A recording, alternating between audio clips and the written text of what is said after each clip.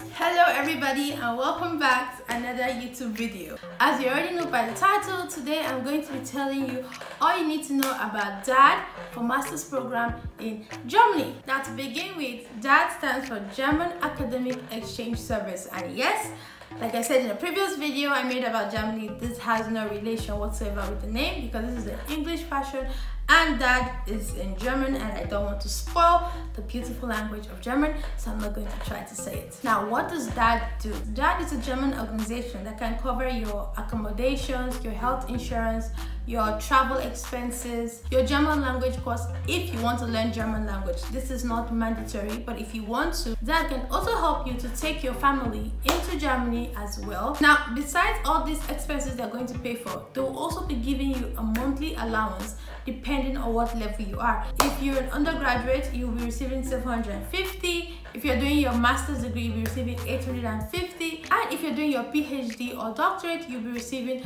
an amount of 1,200.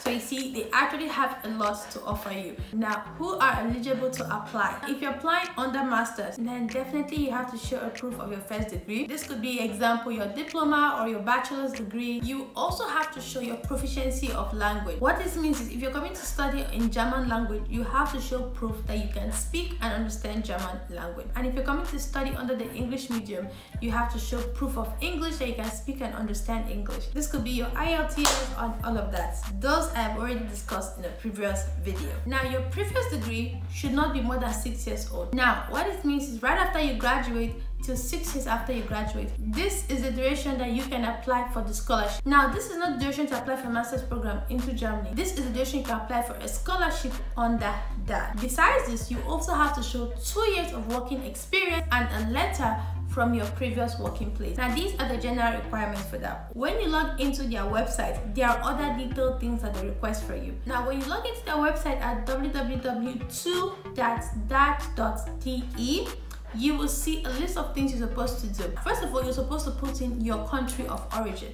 Now, Daad has so many branches all over the world. So when you put in your country of origin, the branch based on your country is going to come out. Now, when this second website comes up, then you can input some certain things. You can input the course you are under and then the intentions. What are the courses that are covered under that? You have medicine, engineering, law, art, computer, nutrition, agriculture, economics, sports, music, social sciences, cultural studies. In case you want something else besides the ones I just mentioned, you can feel free to type it there on that course, and if it's under that, it will appear. Now, right below that, you'll see intentions. Here you can put in what your intentions are. For example, you can put in internship. Now, all of this you can see in their website, or you can see it under that scholarship database. Now, under requirements, besides the general things that I've just mentioned, when you choose a particular course or subject and that you want to study, they will also ask you for some specific requirements based on the department you choose or based on the course you want to study. Feel free to put in any additional document that you have that can boost your chances, for example, like a volunteer work or a research that you have done. Now, how long does the Daad scholarship last? Now, usually the scholarship is the duration of your course,